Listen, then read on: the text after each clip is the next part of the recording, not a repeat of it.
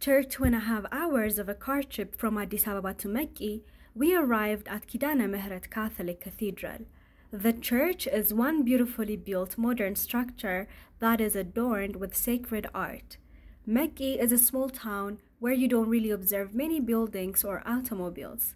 The people of the town use horse carriages and three-wheeled auto rickshaws for transportation. We parked our car in the cathedral's compound, collected our equipment, and asked where we could find Sister Annie.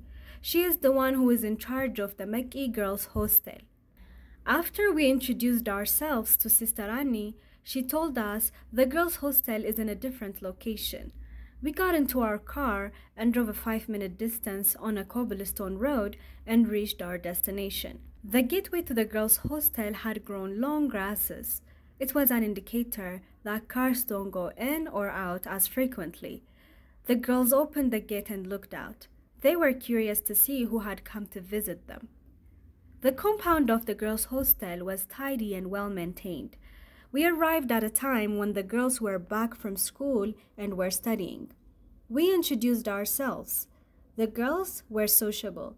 I was asking them what they wanted to be when they finished school. Hasset said she wanted to be a doctor, and another girl, Magartu, replied, "Well, God knows what the future holds."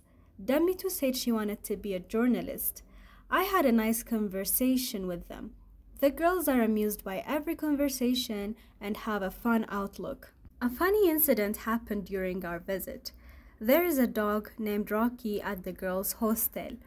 Rocky was tied to a branch of a tree. When the girls went out to play, Rocky was untied to join them. He was happy and running around. Hasset, who wanted to play with him but was also afraid, started running as Rocky approached her. Rocky, thinking she is running to play with him, rushed behind her. Everyone laughed as Hasset panicked and shouted while running. Some girls ran after Rocky to stop it, and others ran toward Hasset to calm her. I saw the girls hugging Hasset and telling her she was okay. I was able to see the girls' strong bond and how they treated each other as sisters.